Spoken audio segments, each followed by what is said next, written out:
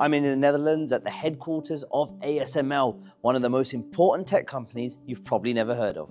ASML is a $300 billion company that makes machines that are used to manufacture the most advanced semiconductors in the world, like the ones in your smartphone. This is a version of one of ASML's key tools, the extreme ultraviolet lithography machine. The most advanced version of this is more than 14 meters in length.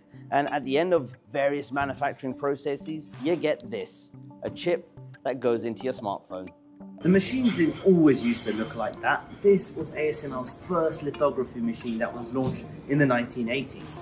The company has come on leaps and bounds since then. In 2025, the company is expecting record revenue of between 30 and 35 billion euros, driven by AI, something the CEO is bullish on. AI has created a major shift on the market. So AI is going to continue to drive the market in 2025. And indeed, we have guided for another record year next year. We have given a certain range because we still have some uncertainty on how well AI is going to do, but AI is the driver at this point of time.